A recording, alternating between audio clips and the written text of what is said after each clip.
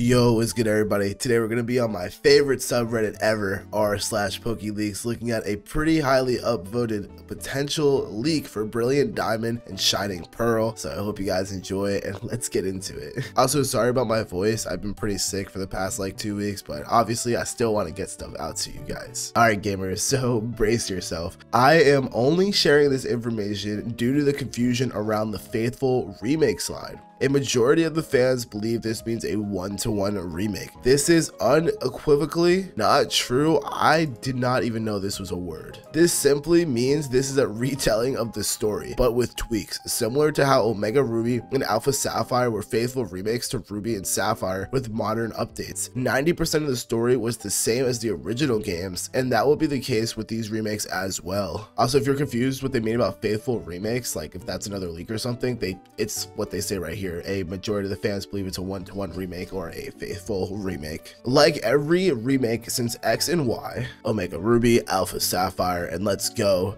the Sinnoh games take place in the Mega Evolution timeline. This is how Diamond and Pearl will be faithful to the story but still have a modern twist. In the base game, the story will be the same as the original series, but Megas will be introduced after the third gym battle with Maylene. If you don't remember who Maylene is, it's this girl at this city, I think it's Veilstone City. After battling Maylene in a gym battle, Maylene will state that she thinks you have potential to master Mega Evolution and will challenge you with a Mega Lucario. Thus is a callback to how X and Y originally gave Mega Evolution to the player after beating the third gym leader, whose ace is Lucario. Mega Stones can be found in the underground as soon as the exploration kit is given to the player, but the Mega Evolution band isn't given to the player until they beat Maylene's Mega Lucario. Gym leaders 4 through 8, the Elite Four, Cynthia and Cyrus all use Mega Pokemon in battle. Gym leaders 1 through 3 will also use Mega Evolution during their rematch after beating the main story and completing the post game. Since the base Platinum Dex has so many returning Megas, only 10 new Megas were introduced. New Megas were only created to give each gym leader and Elite Four member a Mega as well as a Mega for each starter. So this list is kind of weird, but so it's Rourke has Mega Rampardos, Gardenia has Mega Cherim, Maylene has Mega Lucario, Wake Mega Gyarados, Fantina has Mega Gengar, Byron has Mega Bastiodon, Candace has Mega Abomasnow, and Volkner has Mega Electivire. Aaron has Mega Scizor, Bertha Mega Hippowdon, Flint Mega Magmortar, Lucian Mega Alakazam, and Cynthia Mega Garchomp, of course, with Cyrus having Mega Weavile. Going on, Dialga and Palkia also get new forms, but it is unclear if it is primal reversion or something new. This is why Dialga and Palkia were not shown in the trailer, nor were the box arts shown either. The rest of the remaining Mega Pokemon not normally found in Sinnoh, such as Pidgeot and Beedrill, can be found on the post-game island fight area. Their corresponding Mega Stones can also be found in the underground, but only by using the exploration kit on that island. The only other tweaks to the story will be in the post-game. Giratina will not receive its own story like Rayquaza. Instead, by bringing both Dialga and Palkia to Spear Pillar, it will open a portal to the Distortion World to catch Giratina. This is meant to be a callback to Platinum. Darkrai and Cresselia will receive a post-game story